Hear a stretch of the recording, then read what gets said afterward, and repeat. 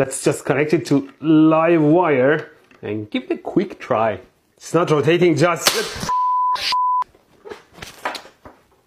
Alright, you just have to make sure the capacitors are not touching already.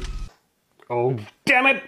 It seems like the capacitor heated up and welded itself to the revolutionary magazine.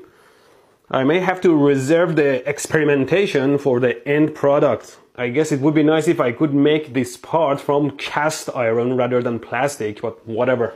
Oh, there you go. It's out. Well, anyway, now we need an actual alarm clock to set the whole thing off. Damn it, I don't have a spare alarm clock. We've got an alarm clock. There you go. Now let's see if I can get a signal out of it. Ooh.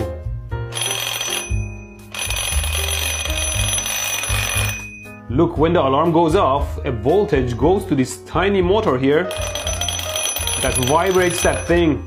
I wonder what is the voltage of this thing. Shouldn't be too much. 1.4 volts? It's just the battery voltage. Let's see if there is an actual switch in there somewhere. I don't know if you see it, but there is a switch here. And I don't know if you can see it at all or not, but if I turn it, ooh, see? That switch closes. Let's lift this thing and see if we can use that switch at all. Oh my god, too much complications. Okay, so it's simple. The negative of the battery connects to one of these white wires that connects to this switch here that enables the alarm.